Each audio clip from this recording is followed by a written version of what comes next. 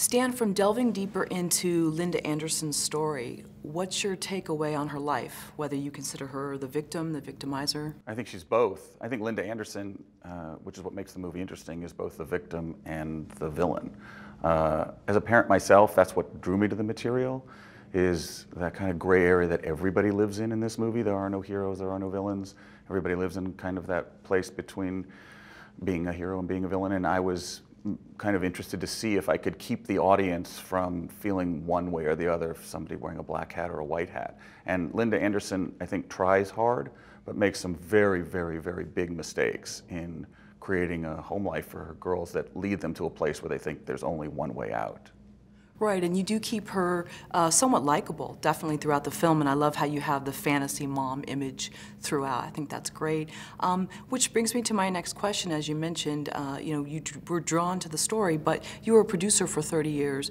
What was your decision now to go and be the director of this film? I had made so many movies and had reached kind of the pinnacle after winning an Emmy and being nominated multiple times, and I really wanted to try and direct and see if I could do it after all this time, after complaining about directors that had worked for me, and so decided finally to take that shot. And it was this piece of material that I had originally developed as a television movie that was just far too dark to make, and so I put it on the shelf, but it always kind of nagged at me, and I felt like it was the most compelling story I knew out there that I could make at a price and get my first shot.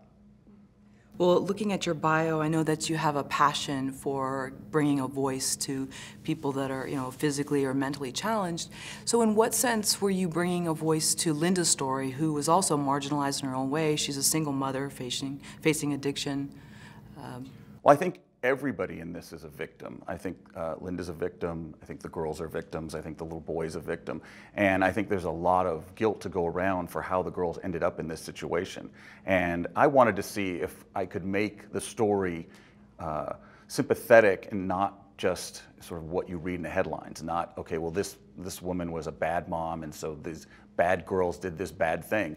I wanted to see if I could make it much more compelling, and so make everyone have a reason for their life, have a reason for their choices, and hopefully understand them, if not sympathize with them.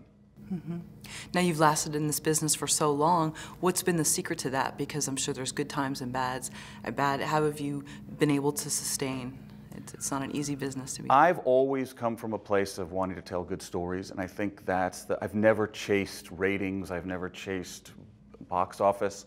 I've really only been inspired by stories, and if the story inspires me, I try and sell it. And I think that's sort of been my luck and staying around and being able to make 3 or 4 movies a year for the last 20 years and stay somewhere relevant, is that I'm always interested in telling a good story. I also was mesmerized by the work of people like Billy Wilder and John Ford and Preston Sturges. And I think if you watch the older movies, there's a lot to learn. And part of why I wanted to direct was see if I could take some of those lessons and put them into a contemporary setting. Great. All right. Thank you.